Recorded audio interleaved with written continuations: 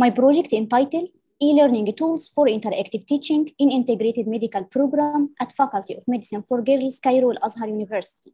My project advisor, Dr. Abu Ubaida Yassin, and I am Shaimaa Ramadan. This is the Gantt chart for my project, which was prepared during the virtual residential session in Jan and was expected to be done by the end of the first year. Regarding the implementation of the project activities, actually I started launch my project in December by complete my project proposal. In Jan, I started to formulate my project team orientation session for both students and staff about e-learning tools in interactive teaching and getting administrative and IRP approved. Then conduction of training need assessment surveys for both students and the staff were done. This is followed by analysis of the survey, and according to the results, we put the main lines of our training program in the second half of February. First progress report was done in February.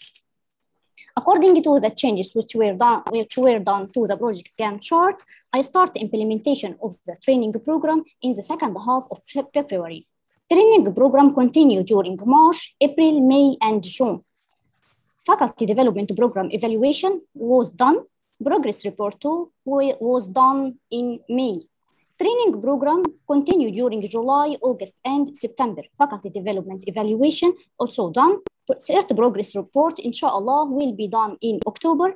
Data analysis and interpretation, poster preparation, and the FEMA poster presentation will be done, inshallah, in Jan 2022. Lesson learned. Teamwork and team management are crucial to make progress, as teamwork are key for success. Leadership skills as self-development and team development, ethical practice and innovation. Project management skills, higher leadership support, schedule the activities and revisit project Gantt chart because for modification and improvement. Raise staff and students awareness as they are our main targets. Changes made to the project in the context of COVID-19 crisis, postponing the implementation of training for the first batch faculty member till March 15th due to sudden official vacation because of sudden COVID-19 lockdown for more than 1 month. Thank you so much.